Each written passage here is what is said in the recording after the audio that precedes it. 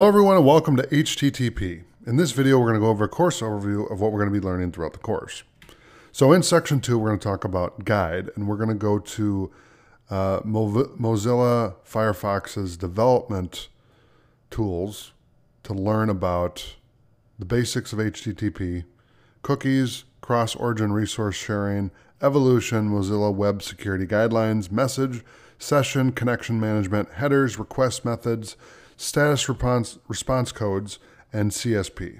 In section 3, we're going to talk about security. So content security policy, public key pinning, strict transport security, cookie security, X content type options, X frame options, X XSS protection, access control, authentication, caching, compression, conditional request, content negotiation, cookies, range request, redirects, and specifications.